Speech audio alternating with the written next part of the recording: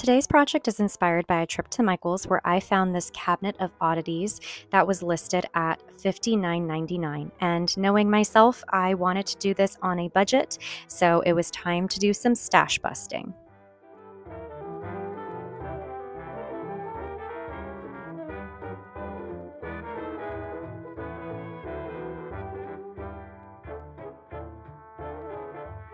So digging through my stash, I found these odds and ends of items that I really didn't have any project in mind for because, as you can see, it's just kind of random bits, right? So I thought this was a perfect opportunity to utilize the items and bring them all together in a cabinet of oddities slash curiosities and see what we can create.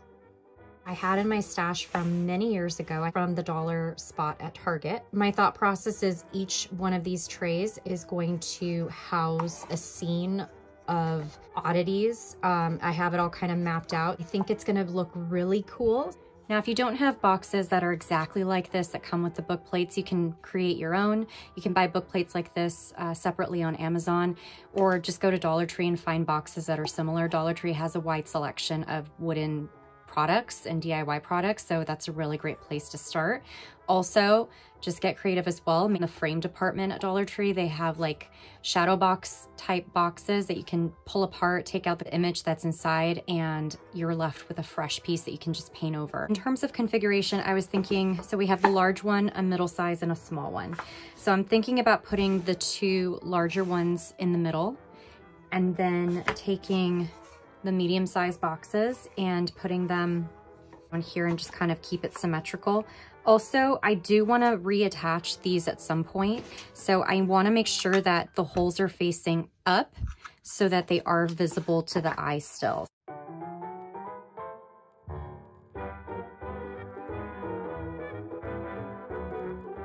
Glue I'm going to use is wood glue from Dollar Tree. I'm gonna go ahead and glue all of these sides together here. I do want to let this dry for at least 24 hours just to make sure it's all cured, and then we can continue the process. So the trays have had a chance to fully dry. What I'm gonna do now is I want to cover the very back of it. I'm gonna leave the stickers of the tags on. It's gonna get covered anyways, but I wanna make this a little bit more leathery looking, textured. So I'm going to use tissue paper. You can use whatever color you have on hand. I'm using yellow because it's what I have. I just took a few sheets, crumpled it together to get extra wrinkles and texture in the tissue paper. And then I'm gonna take a water mixture along with PVA glue. So you could use Elmer's glue, you could use Jot glue, which is from Dollar Tree, whatever you have on hand. I'm gonna go ahead and pour some into the water mixture. Just wanna kind of eyeball how much glue and water. There's really no exact formula. You just want it so that you have a little bit more glue versus water.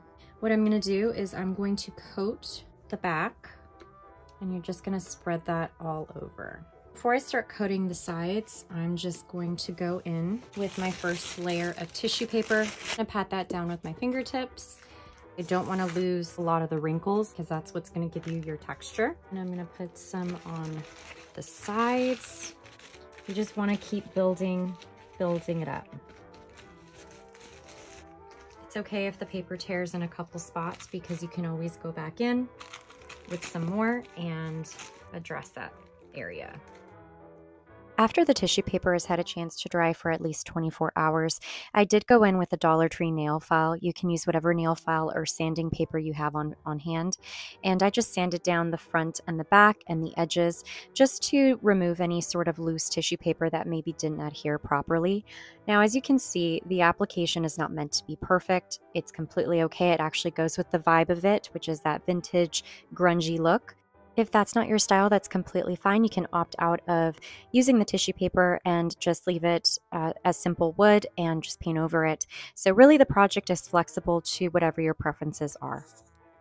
So as you can see, the front is not perfect and that is okay. This is going to be painted over, including this horrible yellow bright tissue paper that will also be covered as well. So next step is painting. And then for the exterior and the interior. So I'm gonna go ahead and cover this in black, let that dry, and then dry brush some of the deep bronze and the chocolate brown metallic on top of it. Now that the black paint has had a chance to dry, you can see the texture that's kind of peeking through now. And as I mentioned, I'm going to be using the chocolate brown metallic as well as the deep bronze metallic. So I'm going to start off with the chocolate brown first and just kind of give this a little bit of a light wash. I'm going to go in using paper towel just so I can kind of lightly rub the raised areas and then add in the bronze.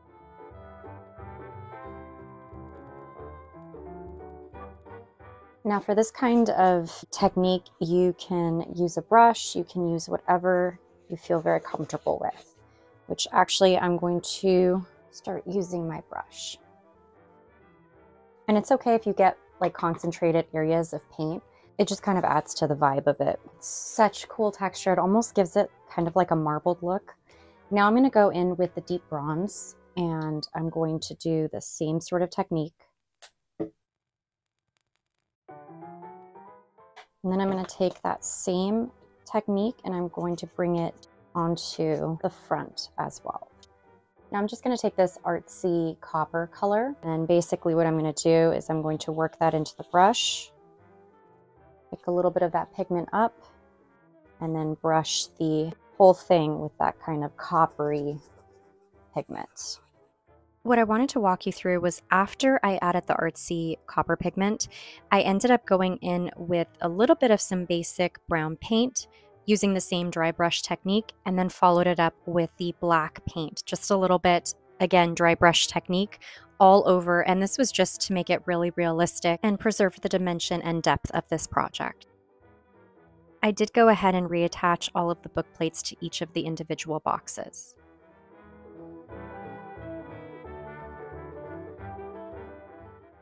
So box number 1 is going to be a ghost-inspired theme. Now, when you are in the process of pulling your materials, focus on a couple core items. So for instance, I have the 2 eyeballs, I have a peacock feather, and a broken mermaid's tail. None of those have any connection with each other, but I ended up forming a theme around it. So I went into my stash, pulled some feathers that are within that color scheme of the peacock, the teals and the blues. For the eyeballs, I pulled some gears to attach to the back side of it to make it look a little bit more wonky.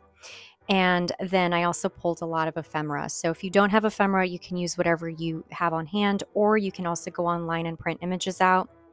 But this is from Tim Holtz, An Uninvited Guest. And then the number 31 is also from a Halloween Tim Holtz pack I already had. The train image that you'll see in just a moment, I wanted to have a haunting image of some sort, and Tim Holtz is great for having a lot of this vintage grungy ephemera. So this was also something I had from a pack of his. And then scrapbook papers. So you can use whatever you have on hand. And then of course the ones that I pulled are within that teal blue color scheme to go back to the peacock feather colors. Also, I found with this kind of project, it was very therapeutic because each of the boxes, I gave myself a limit as to how many items I would pull for each box. And some items I didn't use, some items I did, but I gave myself a limit regardless. So that's something that will really help with your creativity if you're in a creative rut or you get bogged down by having too many pieces out at once and you're like, okay, where do I start? That would be my recommendation, is just to kind of start small, and you'd be surprised just how quickly your boxes will come together because you have limited items and your brain just starts thinking about all of these different possibilities when you only have 5 pieces in front of you. So that's a really good place to start if you are getting bogged down creatively with too many items in front of you.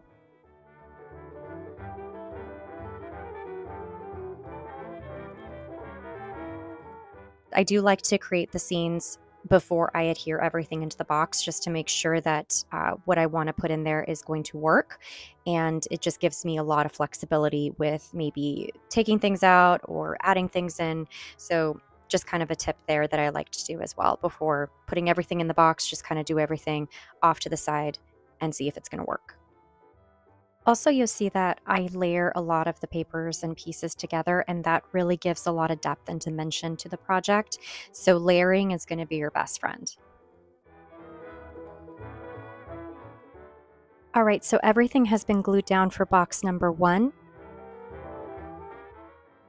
So box number 2 is going to be witch themed. I had these vials from Dollar Tree. I also found from the Target dollar spot these vials of different themes. So this one's witch's brooms, which is going to look perfect and almost like an apothecary. Also had on hand some broomsticks from a Tim Holtz collection as well as from Michael's. I also had a really haunting image of two women that kind of look like witches in terms of their attire and the way that their hats looked. It kind of looked like a witch's hat to me, so that was going to work perfectly well with this theme. I pulled some ephemera such as lace, I have brads, I have scrapbook papers, vintage scrapbook papers, or vintage papers, and then also just other Halloween inspired scrapbook paper as well. I also pulled the Tim Holtz Distress Ink and Vintage Photo. So as you can see, I do not measure when it comes to the insides of the boxes. I just do an approximate using the width of the box, and I just find it to be easier that way. But if you prefer to measure, then by all means, you do you, and whatever works for you, I say go for it.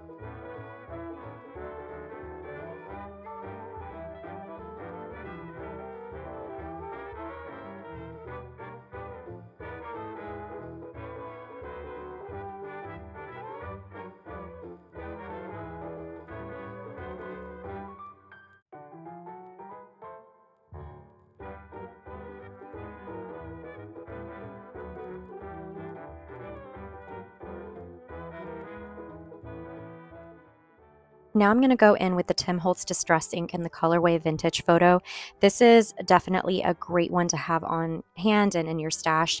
It gives you the perfect antique brown. This is one that I definitely end up reaching for quite often, so definitely recommend Vintage Photo.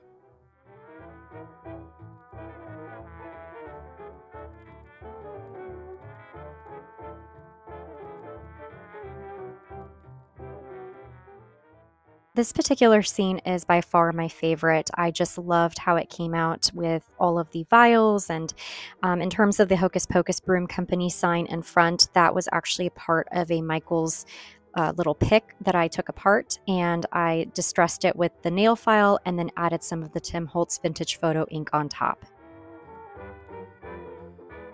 What inspired this elegant tray was basically this Kate Middleton ring that is an accessory from Party City, a costume that I got a few years ago.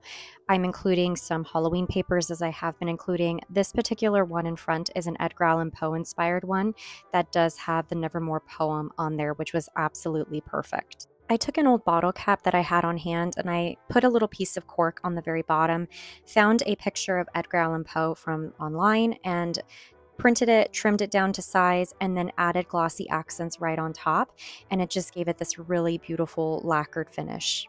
I pulled some handmade paper, a tassel that I had on hand.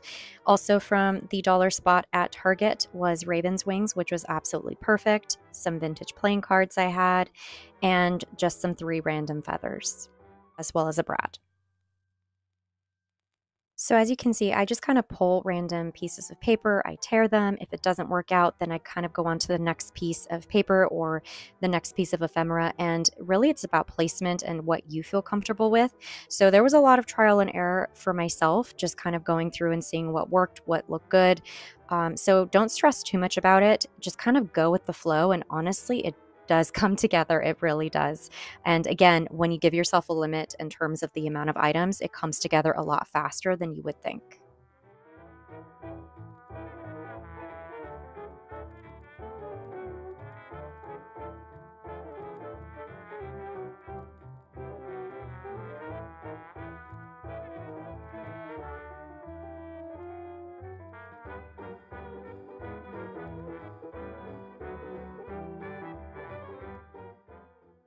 I go in again with the Vintage Photo by Tim Holtz, and then I follow it up with the Tim Holtz Black Soot Distress Ink. And I found that when you layer the two together, it just brings this depth and dimension that just the Vintage Photo didn't provide on its own. So you'll see in the upcoming clips that I will be adding the Black Soot as well on top of the Vintage Photo.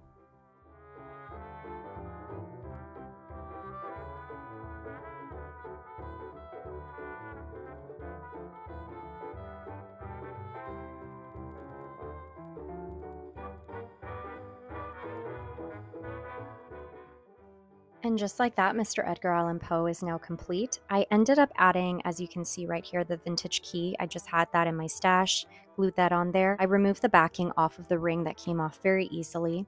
And then the vial of raven's wings, I ended up not using. I took out the raven's wings that were in the vial, dispersed it all throughout the drawer. So I have one peeking out behind the ring. I have one right in front, and then laying, you won't be able to see it, but laying right underneath where Edgar Allan Poe's picture is. And this was an afterthought after I completed that Edgar Allan Poe box, but I went to Michael's and bought these little miniature books, and I went ahead and distressed them using the Vintage Photo and the Black Soot as well. And I'll insert a clip after this segment to show you what it ended up looking like. I loved it. And then on top of the book, I also added a Raven rub-on that I had using the Dollar Tree rub-ons for Halloween.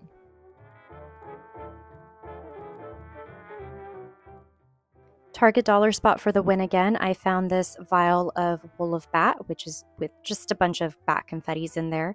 Again, Dollar Tree also had wool of bat as well. I have no idea what that even means, but we're going to go ahead and use it. I am also using a dried eucalyptus leaf that I had from a flower bouquet from my birthday. Also using this black leaf trim, lace trim, as well as scrapbook papers, dictionary papers that have the definition of a bat with a picture. I also pulled some cardboard from a tea box that I enjoyed, which was pumpkin spice, so I'm going to use that, as well as some rub-on transfers from Dollar Tree. I always like to double check after I cut the paper that it will fit inside the box, because the last thing you want to do is create the scene and then realize it's either too short or too tall. As with any project, this is also very much personal preference. So if you don't like to tear the papers, you can just use the straight edges. That's totally fine. If you don't like to use lace, you can use other types of ribbon or pieces of trim. So there's a lot of flexibility, and you don't have to necessarily follow exactly the technique that I am using for this project. It's really based upon your own subjective preferences. I also find that tearing is just a lot quicker when it comes to trying to put everything together, and you don't have to necessarily have to worry about so much precision about it fitting perfectly into the square that you have. So that's why I like to tear, and plus it adds to the whole vintage and old grungy looking vibe that I'm going for with this cabinet.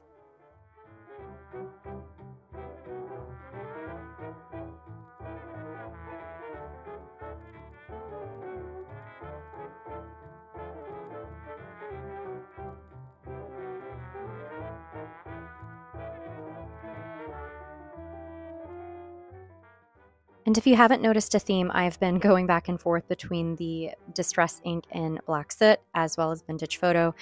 They're really the only two inks that you would need for a project like this. And I will warn you, the Distress inks will make you feel like you've been down a chimney sweep or two. Now, when it comes to the trim, you can easily glue that down, but I have found that a very quick way to get the trim down is to use the Tim Holtz Tiny Attacher, and it's basically a mini stapler, and I just stapled it into place and it held it down, and it also added to the vibe that I was going for as well. Now, for that little section that says enjoy, I actually clipped that off from the back of the tea box that I was going to use and just stapled that into place, and then also stapled the eucalyptus and some twine trim on the bottom. Now try saying twine trim really fast 3 times. Go. In this little corner here, I felt like it was missing something, so I'm going to go into the Dollar Tree rub-ons and just clip out this small little bat here, and then I'm just going to adhere it right to the top corner there. Now, if you've never used a rub-on, you can use, I'm using a glue stick. You just want to use something like a popsicle stick or just something that is going to be able to transfer the image onto your project. Now, if you're wondering how I'm inserting or gluing down the scenes into the box, I'm just using some standard Elmer's glue, and I also add some onto the back of the scene as well. You don't want to add too much so that, when you add it in, it oozes all over the place, just enough. And then if you've cut it correctly, it should fit perfectly into the square.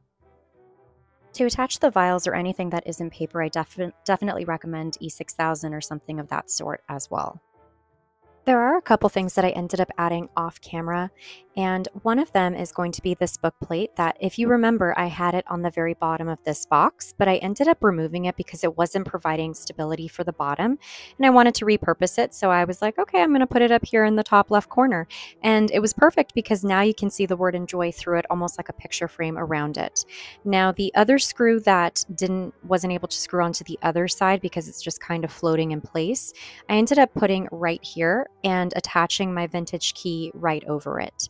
So it held that in place. I added some more peacock feathers I didn't use at the beginning and decided to add it to the bottom there along with some jewels.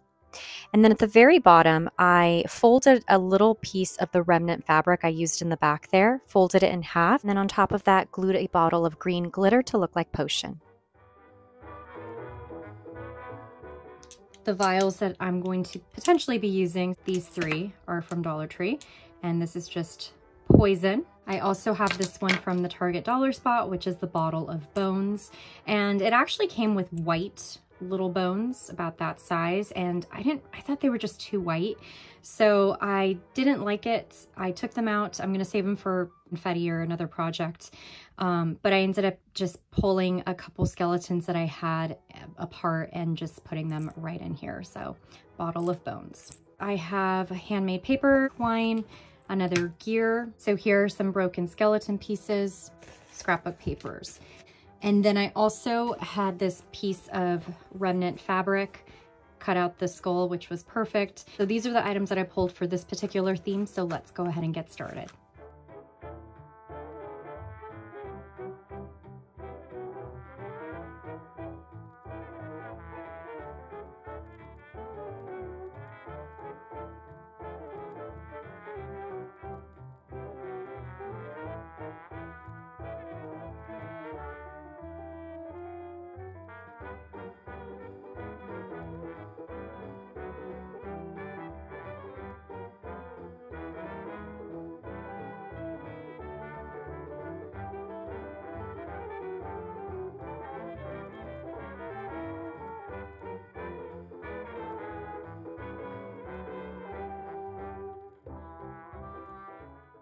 I really love these neutral color palettes, and then adding in pops of color like this chartreuse green into the mixture.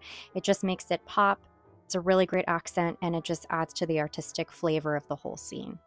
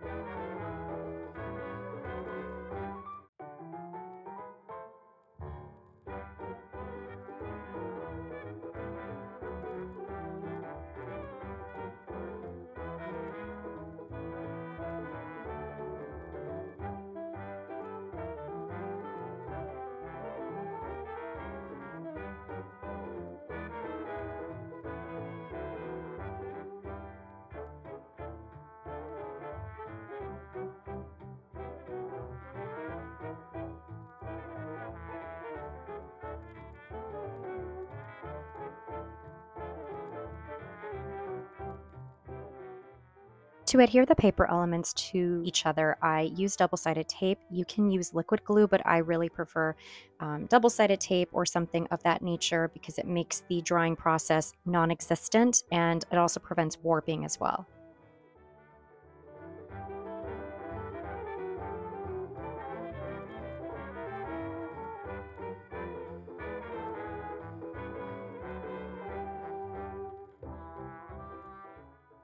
I did want to have the skeleton piece suspended in air and with a little bit of mobility, so I ended up inserting an eyelet right at the very top and just feeding the entire piece through and then using the tiny attacher to adhere it to the very back.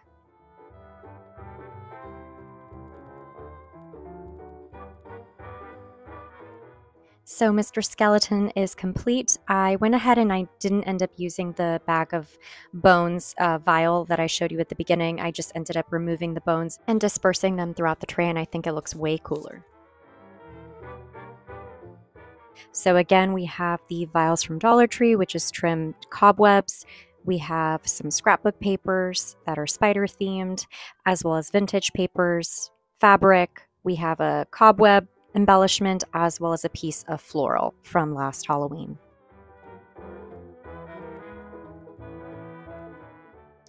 I was able to complete this cabinet in little to no time, basically, because I was really organized in terms of each tray. I knew which theme I wanted for each one. So if you go in organized and have your items already pulled, you can get this done in probably about a couple hours, which is what it took me. The only thing that took the longest time was obviously waiting the 24 hours for the boxes to dry from the wood glue, as well as having the tissue paper on there. But if you skip that step, you could have this done quite easily in a couple hours.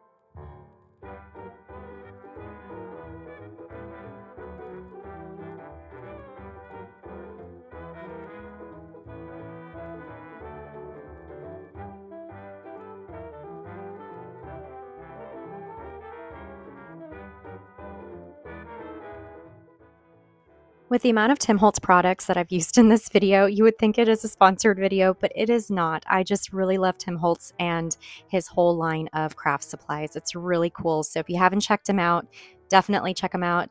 He can be found at Hobby Lobby and Michael's, really any craft store, Joann's. So he's readily available, and highly recommend his items. They are so good. Here is the final look, and I love how each and every one of these boxes turned out. It really is truly haunting, especially in the evening when the lights are down and it's just by candlelight. It is so spooky and haunting.